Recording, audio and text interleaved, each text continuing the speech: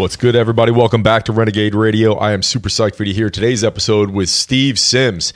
He is the founder of Bluefish. It's the world's first luxury concierge service that delivers the highest level of personalized travel, transportation, and cutting-edge entertainment services to corporate executives, celebrities, pro athletes, and anyone looking to live life to the fullest. This is going to be a unique episode, and Steve has a really unique way of thinking about things and answering questions and approaching problems and coming up with solutions and getting a yes.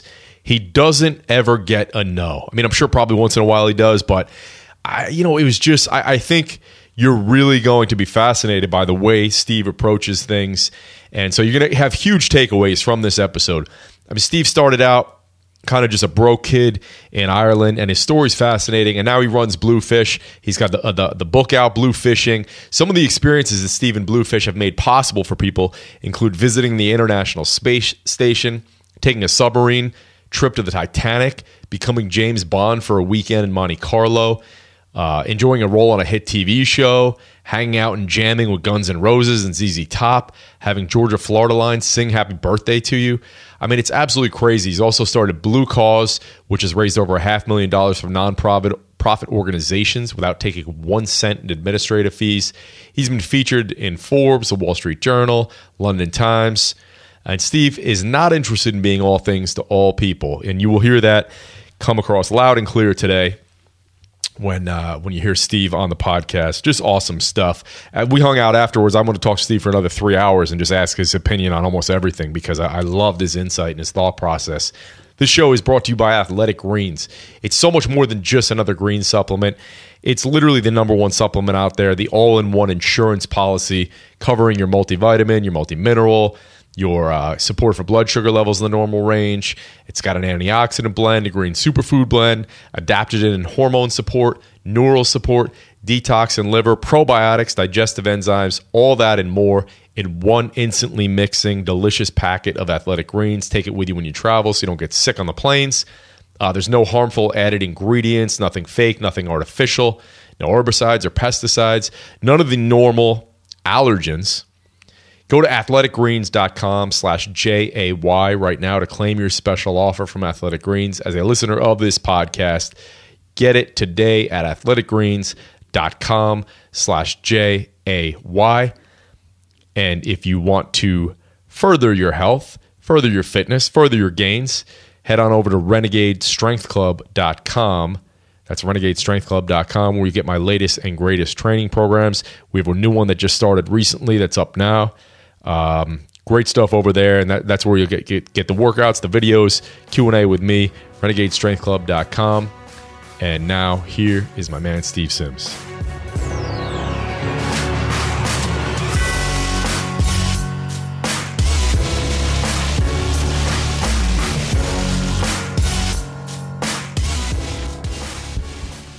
All right, Steve, thank you so much for doing the show. I appreciate it. I'm excited to talk to you today. For those who don't know, let's talk about your company and what you do and how you got started. Wow. Okay. So there's a few different. So what were you doing before you started Bluefish, and how you let's work through the progression. All right. So East London construction boy. I was a bricklayer. My father owned the construction firm, which consisted of him and my mum. So, there's only two of them. So I left school at 15, went straight into the construction field. And then just didn't want to be there. Yeah. There was just this inkling in me that I didn't want to do it. All of my other relatives were in the construction industry. We're an Irish family. And I remember vividly one day going up into a building site, climbing up the ladder, and I could see down this scaffolding line, my dad, my granddad, my uncle, my cousins, my entire family tree was in front of me. I could see my future. Wow. And it stopped me. In fact, it stopped me because my dad yelled at me and he's like, what are you stood there for? It was that impactful that I went down at lunchtime and I went, I was talking to my granddad. I said, did you ever think he said, quit now.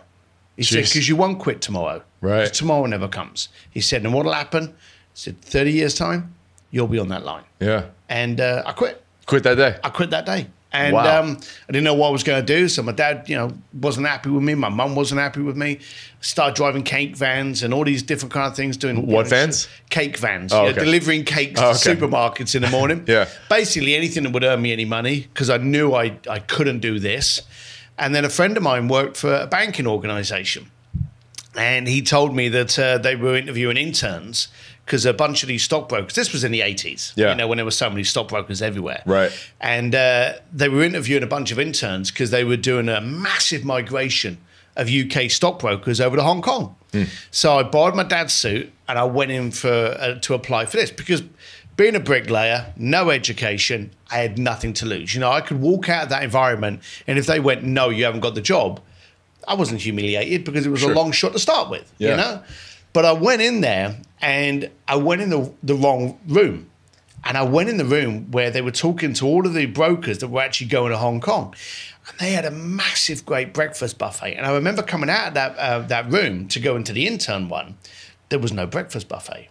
So I thought the chances of me getting the job are low, but the chances of me getting fed are much better with me being in the other room. So I went in the other room, single-handedly challenged myself, see how much of this buffet I could eat, and just was eating everything. It was the first place I ever had salmon for breakfast. Wow. Yeah. And I do remember that, And so this guy's standing up on stage talking to the brokers about, well, Hong Kong is this, and it's got so many years left under British rule, and we're going to be doing it.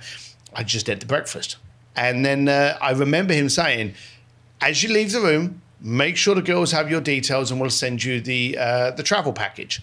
So I got up, walked out, saw this girl. I just thought, I'm going to go for another shot, So I said to this girl, I went, oh, Steve Sims. And she looks at this list and she went, oh, I don't have you down here. Surprise, So I went, oh, no, you're kidding. Not again. No. Let me take your name and address. She took my name and address down. I went through. The interns had already left, so I went home. And then it was about 2 weeks later, I got a welcome pack and my flight ticket to go to Hong Kong. Really? Yeah. So I landed on the. I left on the Friday, landed on the Saturday. Had to tell my girlfriend. She wasn't my wife at the time. Had to tell her I got this job. What do I do?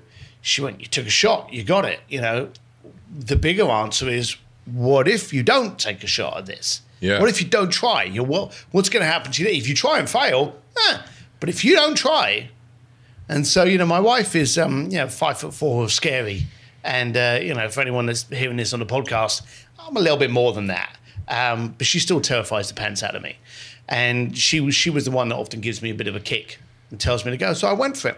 Landed on the Saturday, partied with the boys on the Saturday, partied with the boys on the Sunday, went into orientation on the Monday, and I was fired on the Tuesday. So they realized that, I had blagged my way into it. And so now I'm in Hong Kong.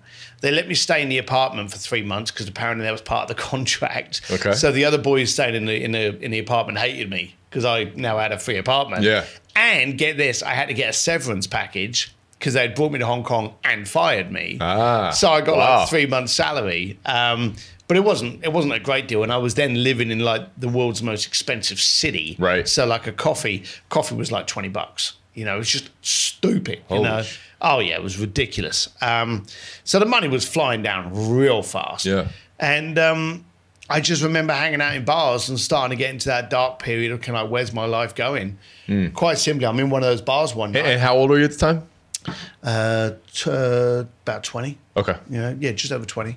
And I was a big lad. I used to do kickboxing when I was in London. So, I was young, lean, and thought I was invincible. Typical East London boy. And I've always had a shaved head. So I'm just sat in the corner drinking, thinking, "Where's my life going?" Oh my God, I've made a mistake. And the owner of the club, of the bar, this lady comes over to me and she said, "I need you to help me. Do you work door?" And I said, "I've worked door before." And she said, "Well, look, we've got some gualos, some phalangs, some foreigners over on this table." And she said, "Our people are going to come and take them out in a minute. Can you go and talk some sense in them and get them to leave?" So that was my first introduction to Hong Kong door work. And I went over and told them they needed to leave, and they did. So she hired me on the spot, and then I started working the door for Hong Kong nightclubs in Wan Chai. Wow. And that's how it started. How long did that last? That only lasted for about 4 months. Okay. what tended to happen was I started working on these clubs. These families owned a lot of the different clubs in the Wan Chai area, now coming into the 90s. And they would move me around different clubs. And so I got to see, the upscale clubs, the shitty ones, all this kind of stuff. And I started going, look, let me have Tuesday night. And I'll invite a bunch of the regulars, see if I can get some extra money out of it. So I ended up becoming like a party promoter. And then I was like, well, let's do it a little bit more. And so I started doing this kind of thing. And I started having passwords. And that's how the Bluefish turned up. And so how did you get good at this? Like, how did you know how to do that? Were you just always like keeping mental notes of what works and what doesn't? Yeah, it was weird because you got to always remember that I was and am an uneducated East London bricklayer. Okay, it's as simple as that. I don't think I'll ever change. I started life in black t-shirt and jeans on a motorbike, and I came here today black t-shirt, jeans and a motorbike. Yeah. So I don't think a lot of me has actually changed, and I try to keep things primitive. And I love that. I was delusional in so many times in my life, but I'm now stuck in Hong Kong, and I thought to myself, okay, I want a job. How do I get a job? Well, that's easy. Meet someone that's rich and powerful and owns a company. For me, that was simple. If you want to go and go fishing, go where fish feed. For me, it was a simple thing. So I didn't let poor people into the club because poor people can't employ me, but rich people can. Yeah. So people would come to a door and I'd be like, guys, it's very busy in there tonight, but you can buy a table, $5,000, and you can have all your drink. And they were like, okay. So all of a sudden, when I realized that you were now cultivating within the club a lot of affluent people and raising the caliber. So then I started taking over yachts and penthouses, always thinking that if I could get this Rolodex of powerful people, and this is funny because it only came to me about 6 months ago at the age of 51, only came to me it's the only time in my life I never asked for anything.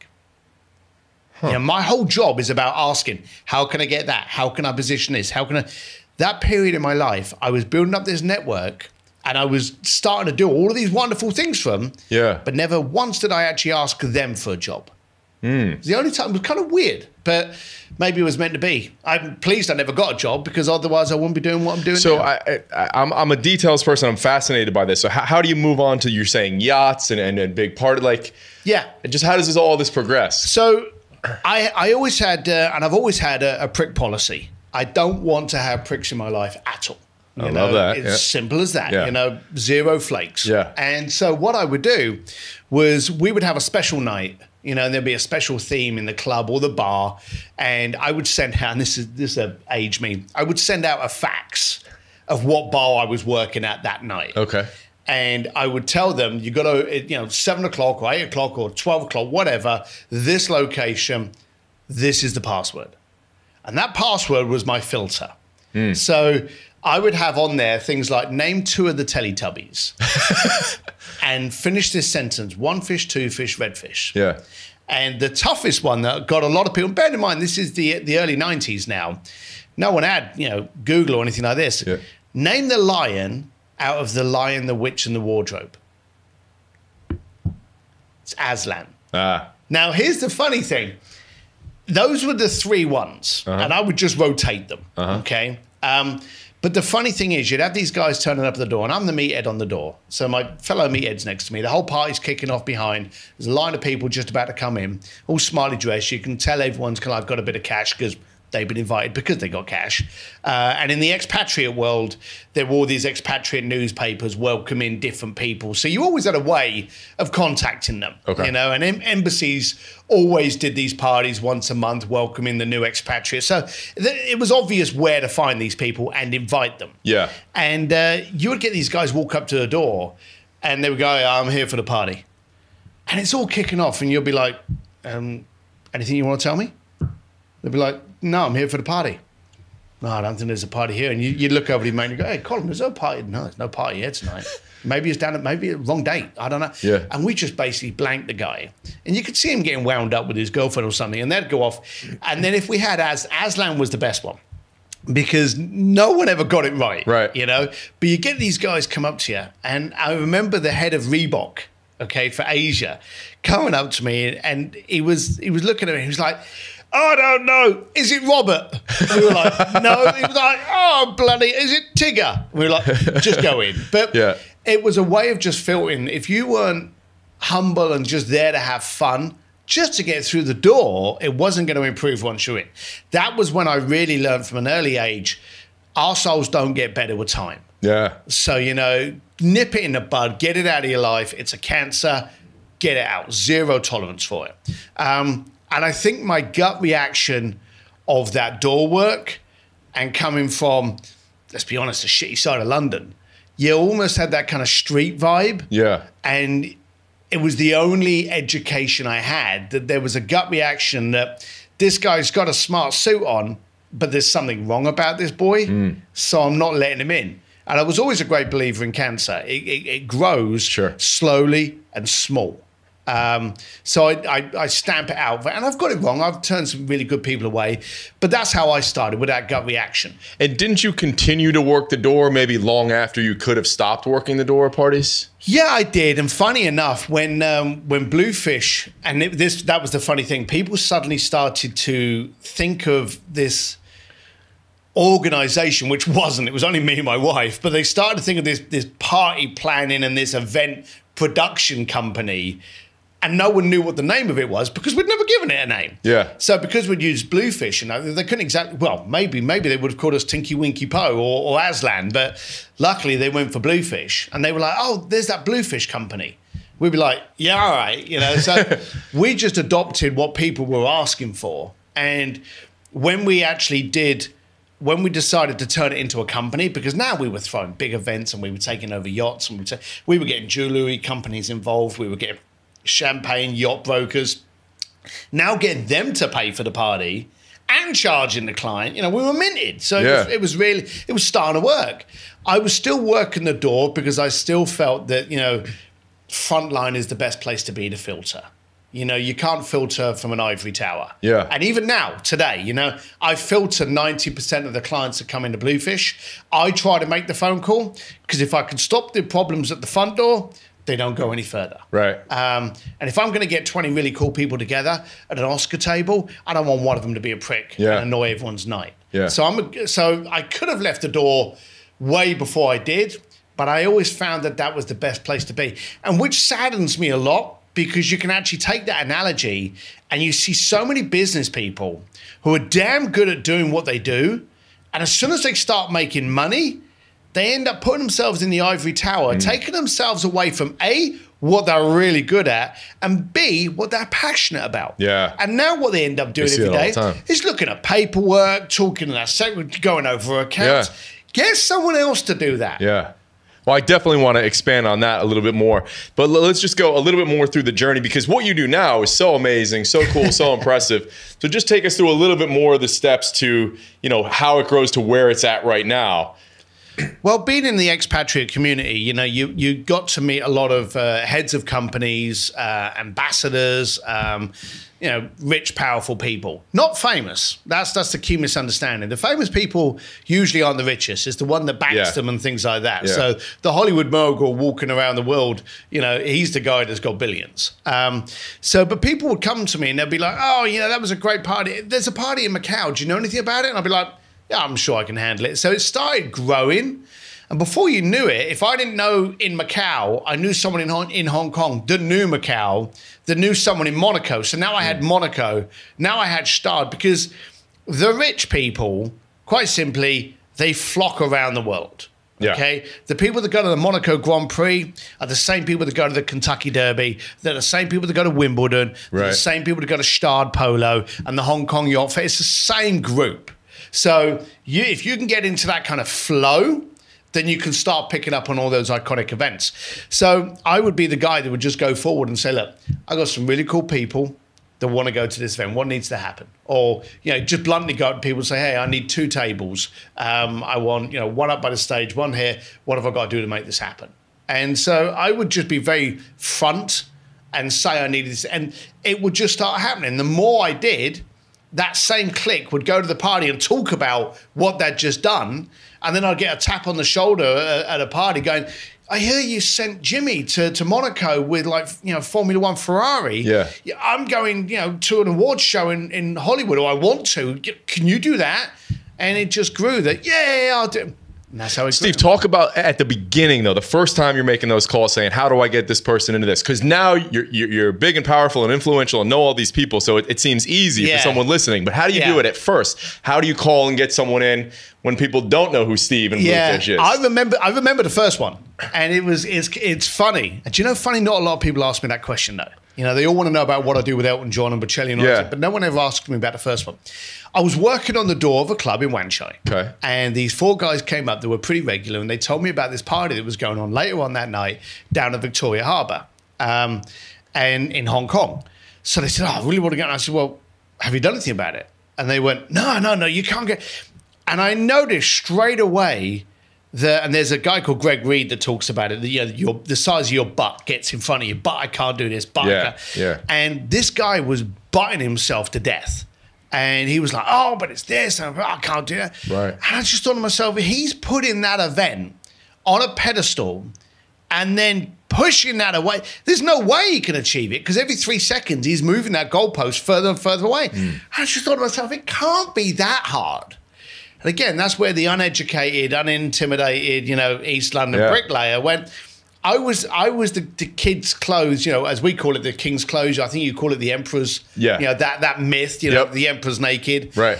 I'm stood there going, why doesn't he just ask? Yeah. These are 4 heads of companies, compared to a lot of people, more money than God. Why shouldn't they be at the party? Right. So I went, I'll see what I can do. So I literally took time off of the door. And I went down there and, I walked down to the boat and I saw him getting everything ready because it wasn't going to start for about another 3 or 4 hours. And I saw a girl with a clipboard and I walked up to her and I said, hey, how you doing? I'm Steve Sims. I got 4 coming in tonight. Do you want them here at 7:45 or do you want them at 7:30? What's going to be best for your door flow? And they were like, what's the names? And I gave them the names and she's looking through the list. And as she's looking through the list, I went, sorry, I've got to get back, but do you want them at 7:45 or do you want them at 8:30? And she was like, I said, I want to be considerate for you. I don't want them all turn up when, you've got to be doing. She went, 7:45 would be good. Let me just make sure I got there and said, thank you very much. I said, by the way, I appreciate it. Thank you. Gave $100. Yeah. And I said, I appreciate, you're going to have a tough one tonight. Good luck with everyone. So I wanted to show her that I empathize with what shitstorm she was going to be going into that night. Yeah. And so I said, what is your name? And so I took her name and, gave her my name. And so I went back to the guys, went back to the bar. And then she put the names on the list or no? She wrote the names down on the list. Yeah. She told them to be there at 7:45. Yeah. So I went back to the boys. I went, right, $2,000, $500 a pop. And they were like, great. And I realized then that people are intimidated to do anything. They're scared of fear itself. Yeah. They butt the thing so far away that they're never going to be able to get to. And people don't just do the simplest thing, which is to step forward. Right. Whatever it is, take one step forward so that you are closer to your goal than you were 10 minutes ago. Yeah. Just that one step. And if you can do 2 steps, 3, 4, you end up with momentum. Nothing can stop momentum. And it's never as bad as we fear, right? Like we imagine it worse in your head. Like what's so scary about asking someone something? What's the worst thing they can do? Yeah. They go, no. Yeah. Well, funny enough, I'm still stood. Right. I haven't lost my limbs. Right. My family's still good. She's just offended me by saying the word no. And do you know how I got over that? Never ask a question that they can say no to. I didn't ask her if 4 people could go in. Yeah. I didn't ask her, is it okay? I asked her to confirm a question. And I do that now. I did a party, and obviously this is much grander scale. I did a private dinner party in the Academia in Florida, Florence. And the Academia is a museum that houses Michelangelo's David. And I contacted them because I wanted to do a private dinner party at the feet of Michelangelo's David. And then halfway through dinner, I had Andrea Bocelli come in and serenade him. When I contacted the Academia, I said to them, I want to do this. And this could be fantastic for you. I would also like to be able to make a great donation to your foundation. Okay, what do we need to do to make this happen? I didn't ask them, can I have a dinner here? They'd have gone, no. Yeah. Have you ever done it here before? No. Why can't I have it? These are questions you're not prepared for the answer. Yeah. So never ask a question you can get answered with a no, unless no is the answer you want. Now, quite often, I've got people into it, and then I've said to them, did you ever think this could actually happen? Or has this ever happened before? And that's when you want the no. Right. You want them to go, no. And you go, isn't that fantastic? We're not doing something. We're making history. We're part of changing something. Me and you, we did this. Yeah. We're the Wizard of Oz, you know? And that's when you get them just absolutely committed to whatever the dream is.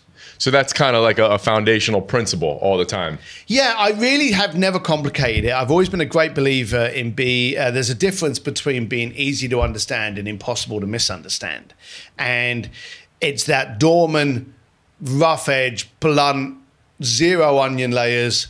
This is what I want, and this is what it's in it for you. And there's a word that's going around this year, which makes me puke. Do you remember last year's keyword? It was 10x.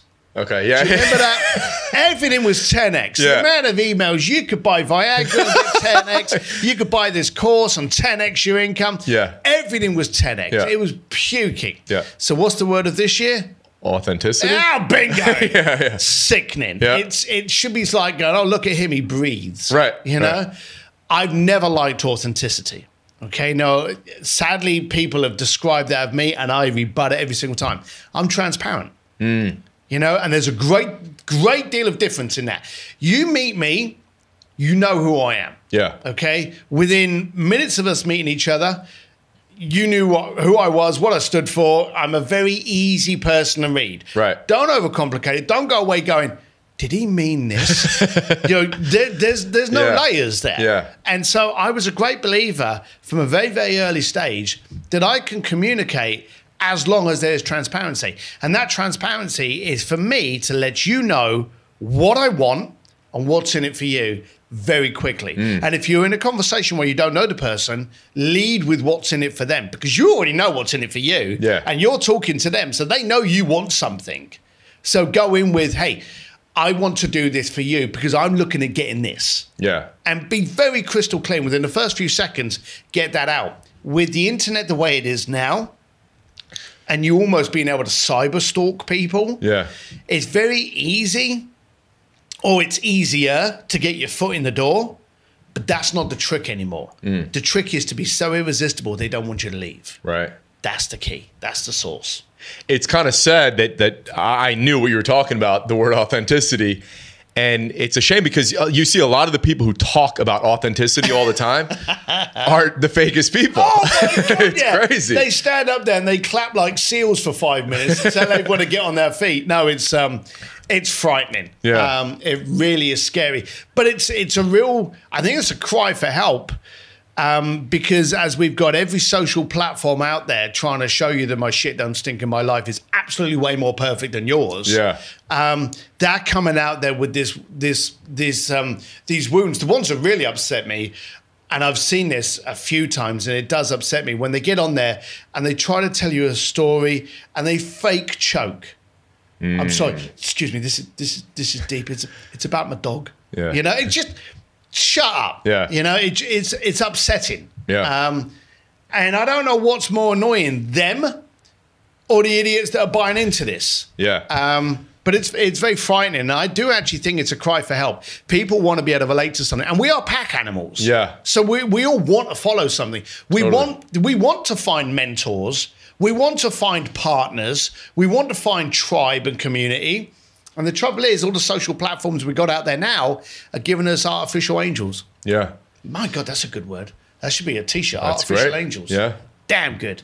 Heard it here first. Yeah, exactly. So talk about then building real relationships, because it seems like your business obviously has to be built on real, authentic relationships. And so how do you go about, and you talk about social media where we're connected more than ever, but really disconnected, especially younger kids coming up. They barely even have the social skills they'll need. So just talk about like how you go about building and maintaining relationships, standing out in this 2017 digital communication world, things like that. All right. Well, standing out is very easy. Be you. Yeah. Because, you put 10 people in the room and they're all different. So first of all, don't try to be anybody else, because one, being someone else takes effort. Yeah. Being you takes none. Yeah. Okay, so that was my first decision years ago. And I learned that the bad way. When I started traveling around the world and meeting loads of rich and famous people, I started wearing suits. I literally started taking out my earrings. I bought a car. Wow. Which was something. I bought a bloody car. And I would turn up in this car and I would get out, I'd put my suit jacket on, and I was like this rigid shell of a person trying to give you some kind of perspective of me or perception, and it was wearing me out. Right. And so I lost a lot of clients and gained the wrong ones. So luckily I went back to, look, we all brand and we all want to be different and special and stand out in a crowd. By being you already do. Can I ask you something there? What are your thoughts on only putting yourself in social situations where you can be your best self? Like if you get invited to something and you know it's going to be around people you don't want to be in, but it's a great opportunity, do you say no to that? Because I've kind of leaned towards that more. Like if I know those aren't the people I want to be. You just answered that question. So why would you, how can there be an opportunity with people you don't want to be with? Right. That's an oxymoron as far as I'm concerned. Yeah. If those, so that's a general principle you kind of follow. Because I won't be there. Yeah. I won't be there. Yeah. Because the bottom line of it is, I did a video ages ago called the Chug Test. Mm-hmm. And I actually identified, after going through this wearing suit stage, I actually thought to myself, if I can't sit down and have a whiskey with someone, I don't want them in my life. Yeah. So it kind of grew. And in the end, my wife and even my team now, we'll talk about a project, we'll talk about a new client, and we'll go, we're at the Chug Test. And you'll get someone go, oh, I wouldn't really want to have a drink with them, but hey, they're billionaires. Yeah. Well, let's go with the Chug Test. They're not in. Yeah. And so it's a very primitive, and the Chug Test is like this, and this is very deep. So you're walking down the street, and on the other side of the street is a client, a vendor, someone in your family, an account. All right, guys, I want to take a quick break to talk to you about watches. You guys know that I am a minimalist. I don't spend a lot of money on crap, but I do love having a really nice, stylish watch that you can dress up or dress down, and that's where Movement Watches comes in, MVMT. This company was started by two broke college kids that wanted to wear stylish watches, but they couldn't afford them, so they started their own watch company. That sounds familiar. I know a lot of us, a lot of guests on this podcast have done that. I've done that. A lot of you guys listening have done that. And they were founded on the belief that, style shouldn't break the bank. And now they have sold over 1 million watches to customers in 160 countries around the world. MVMT Watches has solidified itself as the world's fastest growing watch company. The watches start at just $95. At a department store, you're looking at $400 to $500 for one of these. But what they figured out is that by selling online, they were able to cut out the middleman and the retail markup, and thus provide you with the best possible price. You get a classic design, quality construction, styled minimalism by going right now to mvmt.com/JAY. mvmt.com/JAY. This watch has a really clean design that makes a great fashion statement. Now is the time to step up your watch game. Go to mvmt.com/JAY to join the movement. So you talked about community and connection. I would like to hear your take a little bit more on that.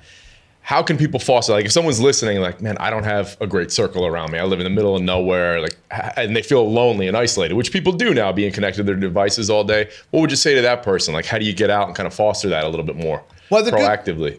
There's a lot of forums and there's a lot of communities on Facebooks and stuff like that, and you can actually find them, but you've got to put the work, you've got to put the energy in. Building up a relationship is literally like growing an oak tree. You get a tiny little seed, you can't throw it in the ground and then go, grow! Yeah. You've got to nurture, prune, water. Right. You've got to care for that thing to grow, okay? And there's vulnerable stages. When it's young, when it's fragile, that's when it's really, really vulnerable. You've got to build that relationship up to the size of a 300-year-old oak tree. So if you're trying to reach out there, and also this helps you with your own voice, get into communities and start conversing. Start challenging. If someone says something in a community, so let's say for argument's sake, I don't know, you make dolls. Handmade, the most exquisite dolls in the world. There's communities out there and forums that for doll lovers and those kind of things. Get into those, okay? And then start asking questions. Hey, what do you think the best paint is? What do you think the best hair substitute is? I'm sounding like I know a lot about dolls here, but I'm just trying to think of something as far away from me as possible. But then just try and ask questions and start find out who resonates with you, because you'll be surprised at the amount of people that are in that forum or community that actually are the same as you, looking for someone else in that forum or community that they can resonate with. And then you go on private and you start chatting with them and you go, hey, let's get off this texting platform. And that's the key. Yeah. Let's get Skyping. Yeah. You know, Skype is brilliant. FaceTime's great. If you don't want to give your phone number away, Skype with someone, okay? Because that's safe. You can disconnect them. You can block them. You can do that. You can't do that with your phone number. So get on Skype and just face-to-face and go, we have chatted for so long, you know, why did you respond to my questions? And start finding out, is there a relationship here? Yeah. Is there some growth here? Is there any kind of even keel? Yeah. You can also, if you're trying to build up a relationship with someone, and there's someone you specifically want to get in front of, give them a reason to be interested in you because you're already interested in them. So you can go through Google and you can look on their Instagram feeds and their Facebook, and you can find out that they love cooking. You know, they love traveling to Europe. They collect vintage Porsche, you know, whatever. Yeah. Go and get a magazine. Oh, here's a really cool one. Get a magazine subscription. Okay? Sign them up for the magazine subscription. Okay? I try to keep my gifts under $30. Okay. There was a story. I was going to an event, and I'd been invited to this event, and the guy was a very prominent wine collector. So he had this event going on. He was someone that I knew through someone, but I wanted to build on my relationship with him. I already had a client that was close to him. So if you're friends with that person and that person's friends with that person, you can kind of guess that they must be similar kind of mindset. Right. So this guy was having an event at his house up in Ojai, and everyone knew that he collected wine, and he had invited a bunch of people. And like all parties, you've got a ton of salesmen there trying to sell him banking services, jets, and all this kind of stuff. I was with these two guys as we came in, and they got these 2 boxes, and they had bought him wine. Now I thought to myself, that's a long shot. When someone really knows about wine, you're going to buy wine for them? Yeah. That's ballsy. Right. You know? So, okay, fine, let's see how that goes. And I just walked in there, and I never had any baggages or anything like that with me. And the guys were looking at me, and one of the guys knew me from an article. And he's like, oh, you know, you're Steve Sims. He's like, oh, we should talk. And I went, oh, okay, you know, we'll see how that goes. And we walked in, and I saw him give this box to the guy. And the guy was, oh, thank you very much, and puts it down. He doesn't want to unwrap a box with a bunch of people walking through the door. So for straight away, no one knows what's in that box. Right. And more than likely, no one's going to know until he's left. Okay, so the whole kind of, oh, I can't believe he bought me this Rothschild or this, you know, 199 barefoot or whatever. But I turned around to him, and I had it in clear wrapping. I had a foil remover. You know, the top of the wine bottles has that foil? Yeah. And you either cut your fingers off by doing it with a knife, or you get one of those little spinners. Yeah. Okay? So I bought him a little spinner, put it in a clear thing and in my pocket, and I came and I went, there you go. I know you love wine. Hopefully. And he was like, oh, thank you so much. He went, oh, my fingers on this. Brilliant. Yeah. I don't know how much these guys had spent on wine. Mine was $25 out of Bevmo. Yeah. Okay? It was the attention to detail that took him. But later on that evening, here was the funny thing. He got some wines out for us to try. And he was holding court and showing off how. But you know the funny thing? There was about 6 of these bottles of wine there. Every single one he took off my little foil capper. And it was just really cool. And I just thought to myself, that's why. So focus on the really small stuff. If you see someone loves shoes, send them a shoehorn. I sent someone a shoehorn and I did it in bone. A little bone shoehorn. I think off of Amazon, like the 2 of them were like, you know, $80 or something like that. They're not expensive. But here's the thing. You can't take a metal shoehorn on carry-on anymore because it's a lump of metal. Okay? Bone doesn't set it off. So I went to him, I know you travel. I know you like good shoes. Travel well. Yeah. And sent him a bone shoehorn. Yeah. Okay. The attention to detail. I love it. Tiny, tiny little thing. Yeah. Travel plugs. That's another great one. Travel plugs. You know, when you know people are traveling, and you say to them, and you resonate, get on the same level and go, Jason, I travel a ton. I see you're traveling a ton. Don't you hate it when you get there and you try to find a bloody adapter? And worse still, you're trying to find an adapter for your plugs in a foreign country when you shouldn't be worried about it. So I threw one in the post for you. That's great.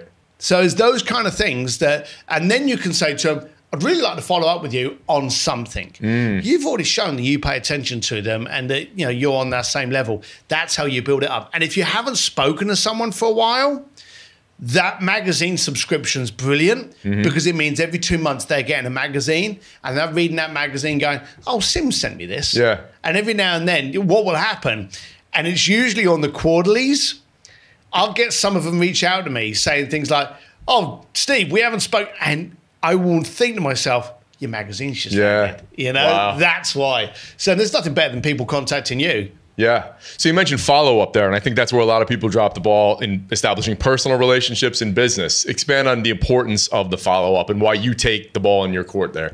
Well, that's where you do the pruning, the nurturing, you protect the fragile growth. That's how you grow a relationship. That's the strength. The other bits we're talking about are just sparkly little seeds to get their attention. If there's no follow-up, there's no relationship. Yeah. And you want to get it up to that point where it is the 300-year-old oak tree, where if you do something wrong, if you slip up, if you don't talk to them, the relationship is strong enough that can sustain you not being in contact with them for 6 years. So in the early stage, there is a lot of follow-up required. I find it funny that people will actually put a doctor's meeting in a calendar, but they won't put follow-up with Jimmy in a calendar. And so I will speak with you today, and then I will put in there, like in 6 weeks' time, follow up with Jason, and you can do this on your phone. And in the notes section of that reminder, you put in there, I did a podcast with him. He had a great place overlooking the ocean. We spoke about this. We spoke about, and you make these little notes. Yeah. Okay. And then what you do is you go back, and then like 6 weeks later, you can say, oh, I was thinking of you. I saw a fellow and he had a G-Shock on. I remember yours. It was cool. In fact, I was telling my boy, it can be the most offbeat thing that you're now discussing. Yeah. But it now lets them know that A, you paid attention, and B, you found being in communication was valuable enough for you to take time out of your day to reach out to that person. Right. And you can follow, if you're in an event and the person says something, use that, follow up with them 6 weeks later and say, oh, I know you said you were off to the Algarve. Oh, I know you said you were running over to the Maldives. How did that go? I've not been. I just wanted to hear what you thought of it. So you've got to nurture it. And talk about your touch on it a little bit, but your 3 favorite ways of communicating. Because I know when we first got connected, you immediately got on the phone. So you do things to stand out and be different. I try to do things where there's less noise. Yeah. I'm really stunned how people use email. And for argument's sake, you pick up your phone in the morning, you pour in your coffee, you got 3 phone calls, you got 3 texts, you got 400 emails. Which do you answer first? Well, I don't have email on my phone, so you're asking the wrong person. There you go. But everyone's always going to answer, and I'm calling it out here. Text, phone call, email in that order. Yeah, okay. I would agree. Right. So I always try to text someone, okay? If I've got that phone number, I want to get on the phone with them. And it's for 2 reasons. Like when we got on the phone, I wanted to find out if you were a flake. Yeah. It interested me because we came from a mutual friend. Yep. But I wanted to make sure that it was okay. So straight away, had we not come from that mutual friend, maybe I would have communicated with you through text or through video text. I love doing a little video on a phone and texting to someone going, hey, this is Steve. I don't want to go backwards and forwards. And plus the fact when we speak, we can do that faster than type. Yeah. Okay. And you can do it anywhere as well. So those video texts are great. They really make you stand out, and like it gives a person a special feeling. And that's the thing. There's a I can't remember his name. God, I should. There's this German professor that actually went through how many people read your email, and it was a really good survey. But the ending was that always imagine that your email will be read in the worst possible way that it can. So you may send someone an email saying, beer tonight, 7:00, ? And in your head, you're going, Jason, beer tonight, 7:00. Let's do it, boy. Yeah. The other person looks at it and goes, well, this is very demanding. Yeah. Right. Is that my only bloody option, beer? I don't drink beer. So it could be all, but if you video and go, hey, we haven't had the chance to get together, beer tonight, 7:00. They've got your energy, they've got your personality, you're doing it on the beach, you're doing it at a bus stop, wherever. Yeah. You've got all of this scenery going on, which is appealing to their vision, the sound, you're engaging with the people on so many different levels rather than text. Yeah. So we've got all these. It's so funny because what you said is so obvious, but people don't think of it. Like when you pointed out the different senses and the sound, amazing. Yeah. Oh, I love sending people stuff in Yeah. the post. How many fingers did it take to delete an email? How many fingers? Yeah. 1. Okay, how many fingers did it take to open up a letter? All of them? Bingo! Yeah. You can't be checking your emails when you're opening up a letter that I sent you. Right. So what I will do, and I'm going to do it today, is I'll probably go down to Shutters. Okay. And I'm going to go down Shutters. As I walk in, I'm going to go to the reception desk and I'm going to go, hey, I'd like 20 envelopes. I've got some letters to send out. They will give you stationery and envelopes, okay? And then you scribble something on there, send it to your clients, okay? And you can even go to the desk and go, hey, have you got any stamps? And you can do it there and then, you know, and I'll probably do it while I'm having lunch. All of a sudden, a client, a vendor, a partner, someone like that will get a letter. Now, here's the beautiful thing. If it's a brown envelope, or if it's a letter that's got a typed address on it, the secretary, the personal assistant, the wife, whatever, will open it because they will think it's a bill, it's a demand. If it comes from a hotel and it's got a handwritten address on the front of it, they actually put that through because that's personal and private. Right. Okay. Now all of a sudden it's got straight through to who you wanted. Yeah. And that opening it up, and there's the rustle, there's the feel. So you're getting the sound and the texture. Yeah. And now you've got in there, and I usually write things in a small Sharpie. So it's bigger than a ballpoint pen, but and brevity. Dean Jackson said the 9-word email. I will put in this, Jason, it's been too long. Do you mind if I reach out to you next Tuesday? Sims. And I will just send that. Yeah. And you'll get it, and you'll go, and you'll text me, and you'll say, yeah, Tuesday's great, or something like that. I've got you contacting me again, but you haven't been checking your emails because you had to use both hands to open up this letter. Yeah. And it's only cost you a stamp. And I've had people say to me before, postage is expensive. What is really expensive are the people that subscribe to you that don't get your message. Now, I'm a great believer in phallic symbols, okay? And now the modern day phallic symbol is the size of your email list. How big is yours? My email list is fucking huge, okay? And I don't use it all the time. Because whenever you send out an email to your email list, your open rate, if you're really good, is around 20%. It revolves around 10 to 20% for an open rate. Then there's the click-through rate. That is your message in there that they like, that they send on through. That can again be, if you're really good, 10 to 20%. Usually it's like 5 to 15%. Yep. Okay? So I'm here saying that you send out 10,000 emails and it gets read by 30 people. That means all of those other people, it didn't hit. You send out 10 envelopes. How many people open them? 10. How many people will respond if they've just got an envelope from the Shutters in Santa Monica? 10. Isn't that a damn good ROI? Yeah. Right. So I would rather have people look at the fact that people aren't hearing your message, aren't communicating with you as the real cost here. So I'd rather have 10 people speaking to me than 150,000 people on email ignoring me. It's amazing. Like you're so insightful, but it's common sense when you break it down. I did not tell you anything other than I was a East London bricklayer. Yeah. And there's no intelligence. And I got people that hang around with Peter Diamandis and Elon Musk and Richard Branson. When I say these guys are rocket scientists, they are. Yeah. But I'll send them a magazine. Or I'll send them a box of chocolates because they like British chocolates. I sent one of them, and I won't name which one, British biscuits. Yeah. Because he said to me that he loved it when he was over there in England. He had these British biscuits, digestives. Fan of digestives. I used to love those. Bingo! Yeah. So guess what? He's sitting in his office. He gets this package. He opens it up. Enjoying with your coffee. Pack of digestive biscuits. Yeah. Does he reach out and say thank you to me? Bingo. That's awesome. So, none of this stuff is intelligent. None of this stuff is insightful, hard, scientific, impossible to do. This is all primitive stuff. And while everyone out there is thinking, hey, I'm going to do Snapchat videos for my advertising, or I'm going to do email campaigns or Facebook adverts, I urge you, please keep doing that. I really want everyone to keep doing that because all the time you're doing it makes my job so much easier. Unbelievable. I love it. Give me some other primitive kind of basic tips for entrepreneurs that people do wrong, or, or someone's getting started. Maybe let's say someone works at Verizon now. They're like, oh, I want to start something on my own. What would be some tips that they should follow, general principles, maybe mistakes they should avoid? Try to fail.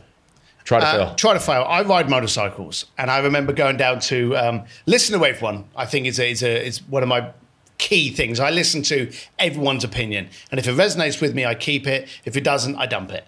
And I remember being at a MotoGP race, and I'm all over these MotoGP bikes, and I was very fortunate to be in the pits, and I'm all over this machine. I'm looking at it, and there's an engineer there doing some work on the machinery, and I said to him, "So what are you looking for?"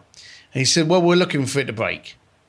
And I went, "Oh yeah." He went, No. We want to know how far we can push it before it breaks, because when we can find out where it breaks, we can make that bit stronger, which makes the bike go faster. So we're looking for its point of failure.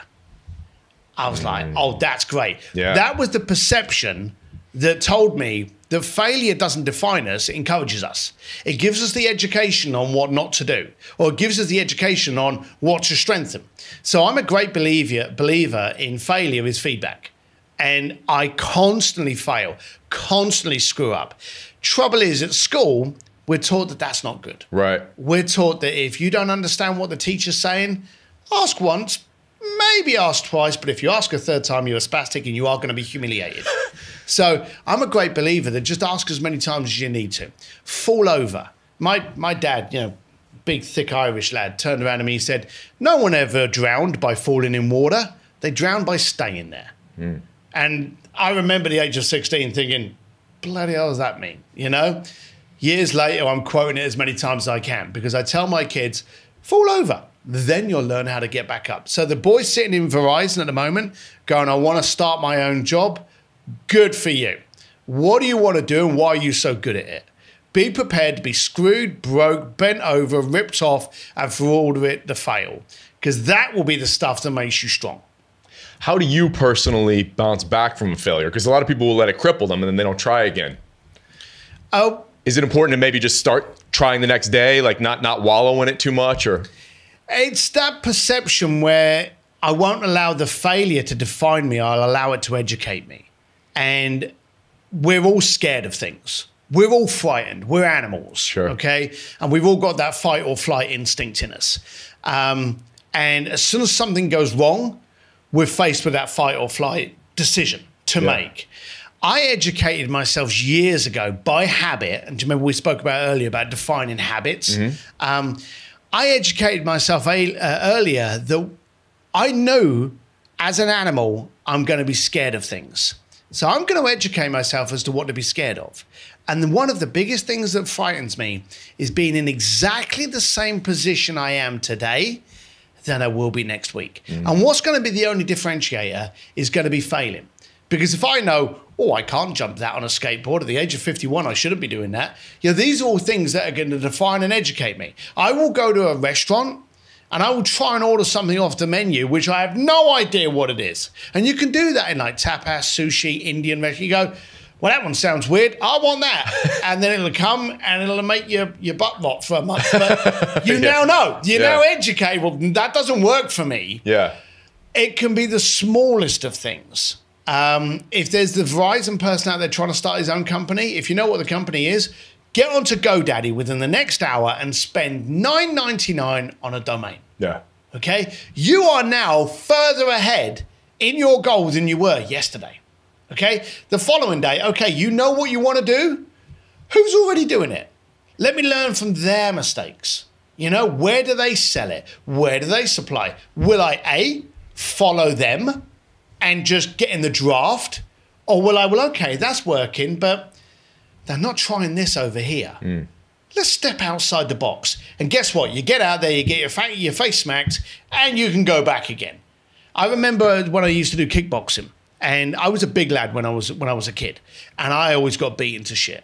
Okay, I was the big lad at school. Therefore, anyone trying to get their stripes would pick on me. I wasn't a very aggressive fella. I'm still not aggressive. I would always be the guy that would get my head kicked in because I didn't want to fight. I went to kickboxing to learn how to fight. Something funny happened. The more I knew how to fight, the more people sensed it and stayed away from me. And it was funny. The more I learned how to fight, the less I fought. Right. It was a real funny little thing. But I remember when I would get into a fight and I got a smack in the head, it didn't kill me. You know, I got up in the following morning and my jaw hurt a little bit, but I went about my day.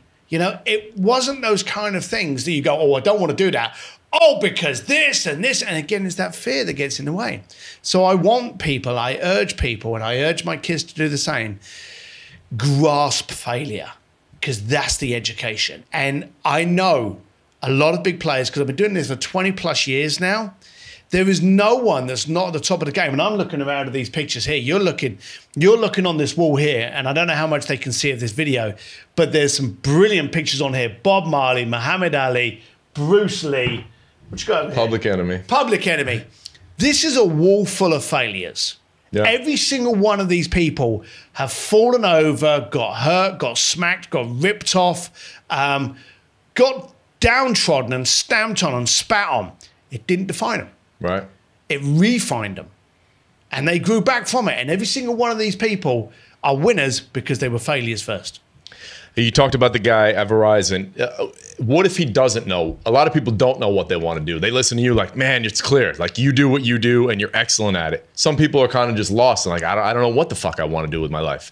What do you say to those people? Like, how do you try find everything? Yeah, I'm totally with you, and I don't want to be a complacent prick, and I apologize if I come across that way. No. But I've made so many different mistakes. Shit, I could have been a stockbroker. Yeah. How bad would that have been?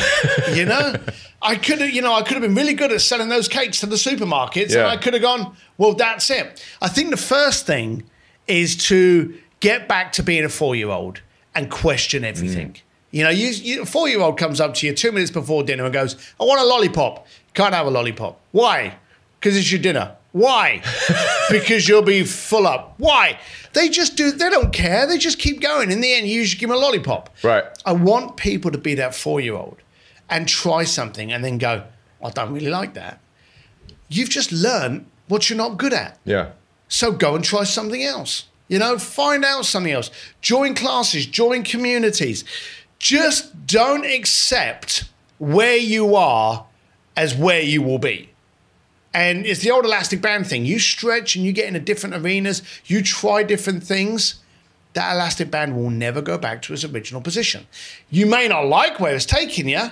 Great. I just invested in doing a cooking course. Bloody hate cooking. You now know you're not born to be a chef. You know, just have that refusal to accept that where you are is where you're going to be. Steve, the new book is out now, Bluefishing. Let's talk about that a little bit. And before we get into that, tell me off the top of your head, like 2 or 3 of the coolest experiences that you've set up for people. I had a client want me to get him married in the Vatican by the Pope. We've sent about 18 people down in a submarine to see the wreck of the Titanic. I've got to admit, I think taking over that academia for a dinner party and having Andrea Bocelli come in was brilliant. Every year I've partnered with Sir Elton John for his Oscar party. So I get to hang out with, Steven Tyler and Charlie Sheen and Elton John and Dave Furnish and Scott Campbell and all those boys. So my life is blessed. That's more than 3, wasn't it? Yeah. I think you asked for 2, didn't you? Yeah. So, okay, well, there's a few. Yeah. And I know we covered this a little bit, but tell me about your first big, I just want to backtrack for 1 second because I glossed over this. Your first big celebrity or powerful person that you connected with and how that happened. Oh, okay. Well, I can tell you I didn't. And I know you just, I never, even now, I didn't have the ability back in the 80s and 90s, but even now I never Google any applicant. Okay. So to get into my company and to get into my circle, you need to apply. Okay, I make everybody apply. Even if a friend goes, Steve, you got to speak to Jason. That's great. Jason, here's a link. Complete the application and let's chat. Yeah. Never, ever, ever do I Google them. The application comes through, then we arrange a Skype call if possible, if not a phone call, okay? And we talk to each other. I want to find out if there's a fit. Then I may go and Google. And I remember that I was actually, do you know who Teddy Forstmann is? Mm. Okay, so Teddy Forstmann, I remember working down in Monaco and meeting Teddy and Brian Moss. Teddy, unfortunately, is dead now. And I was meeting Teddy and Brian, and these guys were just brilliant. And I was knocking around at the time with a guy called Edward Asprey. And we'd been invited down to Monaco Grand Prix, and we had some clients down there. These were just three rock solid, confident, cool people. And I remember Edward Asprey once, we went into a bar, went into a party, and he walked behind the bar and got himself a drink. And then while behind the bar, served a few other people. I just thought, that's really cool. Yeah. Never really thought about it. Found out later on that it was his party. Found out further on that they were the jewelers to the Queen of England. And this was one of the owners of the company that spends all of his days chatting with royalty, yet was so humble and secure that would be happy enough and comfortable enough to stand behind the bar and just serve some people drinks because he was there. Yeah. And then I found out Brian actually owned Gulfstream Aircraft, the wealthiest, most expensive jets in the world. Yeah. You know, these people were just so comfortable in themselves that I liked them before I found out who they were. And there's been a number of people that I've then found out afterwards that are intimidating. And I've gone, bloody hell. And I've said to them, I am really proud I never read that article before I got to know you, because now I know you and not what your Wikipedia page says. Right. So I'm a great believer. Don't Google anyone. Yeah. Get to like them first and then work out afterwards. Maybe you're bored and you want to drink a coffee and go, who is this I'm dealing with? Oh my God, he owns England. Yeah. I love that. So tell us a little bit more about the new book. It was, so 20 odd years later, loads of TV, media, podcasts, radio, all that kind of stuff, always on the luxury industry or giving you an insider scoop on, you know, the Grammys or something like that. I had often been asked to write a book and do an expose on all these clients and what they got up to. And I said quite simply, I will never mention a client's name. And so, you know, the book deal, you know, I kept on getting them, but they never went anywhere. Yeah. Jason Gaynard, a few years ago, Mastermind Talks, asked me to get up on stage. And he said, I don't want you talking about the world of luxury. I want you to talk about how you do it. How do you get in touch with the Vatican? How do you get in touch with, you know, these people that you do? Yeah. We want to know the guide for dummies on how you, a thick-headed bricklayer, does this stuff. So I started doing some talks and EO groups and entrepreneurs and schools and stuff, just going, look, you know, get out of the way of yourself, you know, the paralysis by analysis thing. And then Tucker Max helped me and said, you know, we should introduce you to an agent, see if there's a book here with this theme, you know, helping entrepreneurs, people finding how to build a relationship, finding their passion, how to identify a relationship, you know, those kind of things. So we started spitballing it around, and then this is another one of those examples. I met up with someone in New York who introduced me to a girl, and then the following week they said, we'd like to do a book. And I went, that's great. You know, who are you? They went, Simon Schuster. And I went, oh, that's nice. Never had any idea who Simon Schuster was, the largest publishing house in America and the world. And then luckily I started chatting with some good friends of mine, and a good one that kind of jumped to my aid was Jay Abraham. So, you know, luckily I have a good circle. Yeah. He literally said, get down to my house on Friday, bring one of your bottles of whiskey, and let's work out what the book's going to be about. And that's what we did. Just hung out with him, drinking good whiskey, and shooting the shit, and then came up with the concept that this book needs to be an uneducated, primitive, impossible to misunderstand guidebook on what you need to do.